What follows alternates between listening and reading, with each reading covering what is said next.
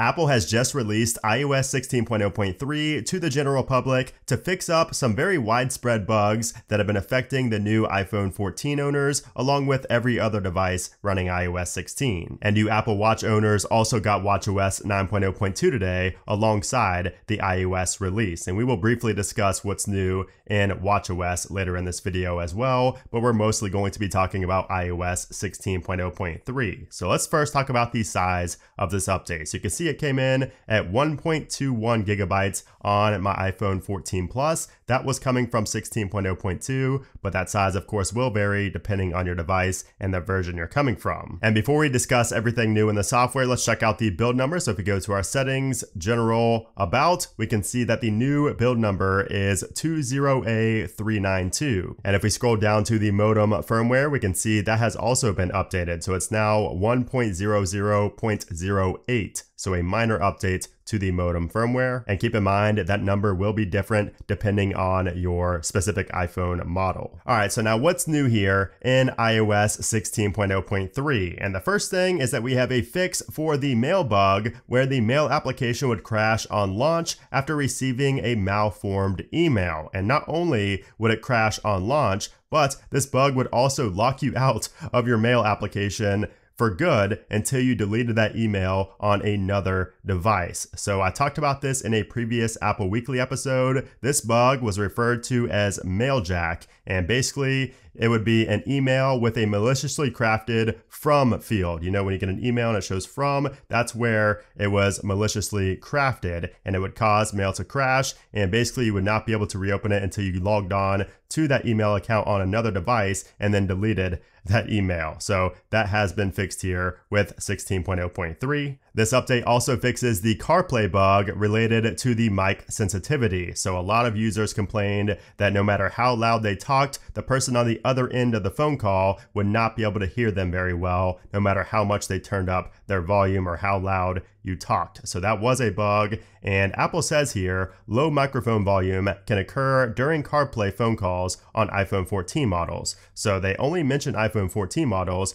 which is interesting because I saw a lot of users report that this bug was occurring on the iPhone 12 and the iPhone 13 series as well. So I would assume it's fixed for them as well, but it was just pretty interesting to see Apple only mention the 14 here. We also have a fix for the camera bug that I mentioned in previous videos. So the iPhone 14 Pro and Pro Max were the ones affected, but basically this bug was just where the camera would launch very slow. It would just be a black screen for like 5 to 10 seconds, and then it would show the viewfinder right here. So that has been fixed, along with the switching between modes is no longer laggy either. It should perform as expected and not take too long to switch between your modes. And then here's another very critical fix for iPhone 14 Pro and Pro Max users. So incoming call and app notifications may be delayed or not delivered on iPhone 14 Pro and Pro Max. So luckily I have not faced this. I've had lots of cellular issues, but I never had delayed incoming calls or just not getting any notifications at all about a missed call. I would be very annoyed by that. So luckily I did not have that. But if you did, that has been fixed here with 16.0.3, and that alone is a big reason to update. And then as far as the display flickering, I know a lot of users had issues with their display flickering, especially in low light. So Apple has not mentioned that as a fix in this update, but hopefully that will be fixed with this update or the next one, which will be iOS 16.1. And we'll talk more about that here in a little bit. So also, we do not have any mention of cell connectivity issues. So I've had really bad cell connectivity on my 14 Pro, which is running on iOS 16.1 beta right now, actually, but it was really bad on 16.0.2 as well. So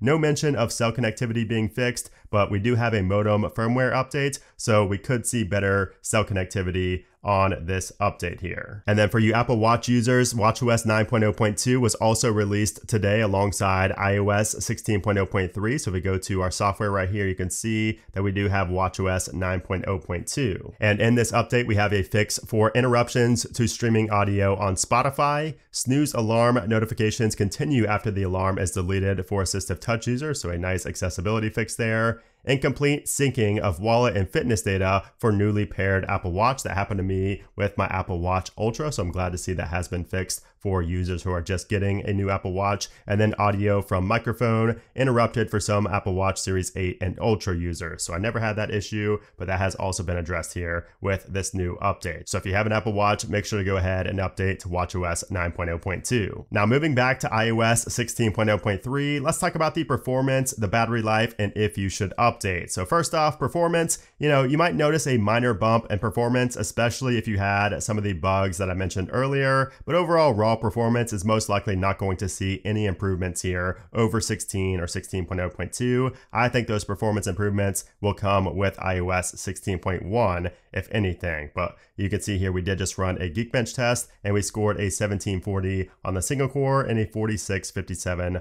on the multi-core, so not bad. And then battery life so far seems okay, but it does not seem any better than 16 or 16.0.2 to me, and I would not expect any improvement to battery life in this update either. I think that's most likely to come with iOS 16.1 as well, just like the performance that I mentioned a few minutes ago. So, battery life is not as good as iOS 15 yet, but that's the usual case. It usually takes a few versions, a few big point versions, until we get to as good a battery life as, like, say, a 15.5 or 15.6, one of the later versions of iOS 15. So it's probably going to be a while until our battery life is on par with those late iOS 15 versions. So now let's answer the question, should you update to iOS 16.0.3? And I say that if you have an iPhone 14 series, absolutely. This fixes several bugs that affect your daily usage, like things you use on a daily basis, like the laggy camera, switching back and forth between modes. It's annoying if you're trying to take a video and it takes a while. It's laggy like that. So this update fixes that.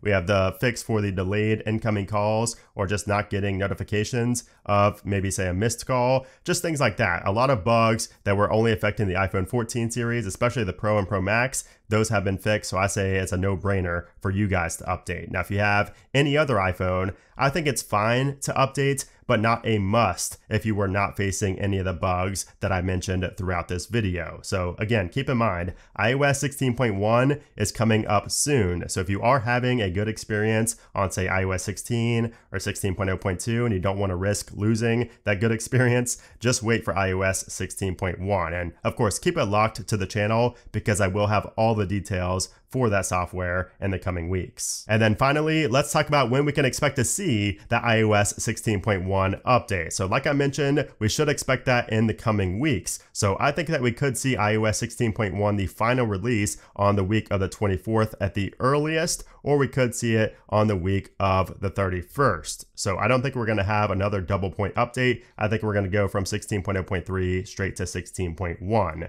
Now, along with the iOS 16.1 updates, keep in mind, we are still expecting to see iPadOS 16.1 and macOS Ventura get released as well. So we could see some new Apple products later this month as well, but that's what to expect as far as software goes. But there you have it. That is iOS 16.0.3 and also some updates on watchOS 9.0.2. Both pretty solid bug fix updates that are recommended, but not necessarily a must. So as always, if you enjoyed this video, I would appreciate if you gave it a thumbs up. Also, make sure to subscribe for a lot more iOS update coverage. But anyways, guys, thanks again for watching, and I'll see you soon.